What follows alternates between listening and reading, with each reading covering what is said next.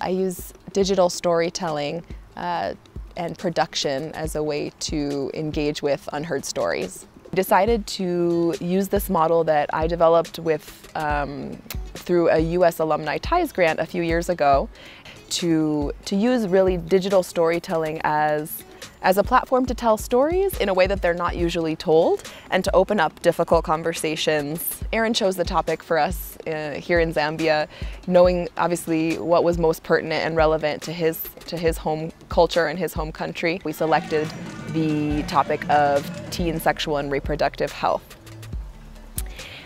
Once we received the grant, we decided that we would partner with some key organizations in Lusaka, including the Media Network on Child Rights and Development, as well as finding the filmmaker who would help us make this project come to life by telling stories of 5 young people here in Lusaka.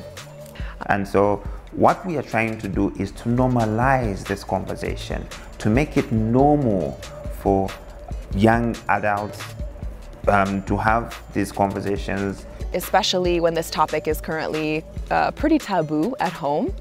There's a space for them to come and ask questions and to learn information that is very impactful. The second component of the project is to use this film in training teachers, invited teachers from local secondary schools, as well as 3 of our young activists and participants in the film to join together and put their heads together around what is the role of the teacher and sharing best practices.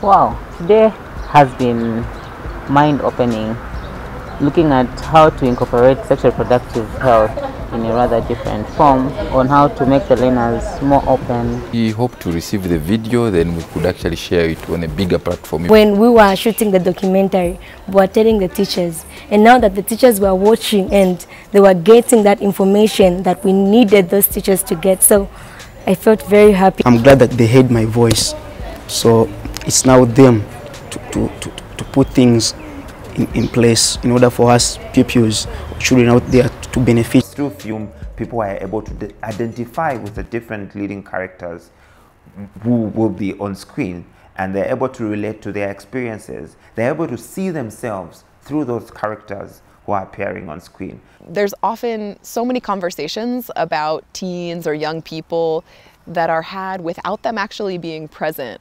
And here we really focused on not only bringing their voices into the space, but having their voices be the center of the conversation. So at the end of the workshop, we gave teachers and students an exit survey asking them what is their likelihood of replicating this training, which is really the ultimate goal, is to have it be a train the trainer format. Every single attendee said 5 out of 5. I plan to replicate this training and use the information that I learned here today within 6 months of attending the workshop. The word has already started to spread.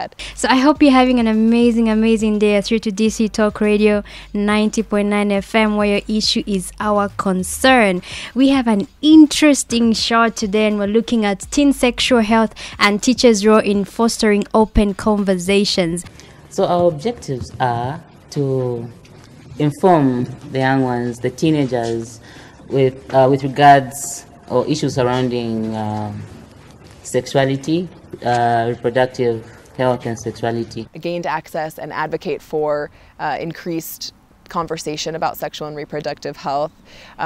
We've also engaged with youth from the community of Lusaka to talk to a group of young people there. Our 2 film participants, so 2 of our teens, they took the floor immediately. We screened the film, and right away this peer-to-peer exchange started to naturally unfold in a really beautiful way. I am curious to see and know and learn what are some of the experiences that the young people have in trying to access information on HIV and AIDS in the rural areas. The most critical piece, I think, to this project is having really strong partners here in Lusaka and here in Zambia.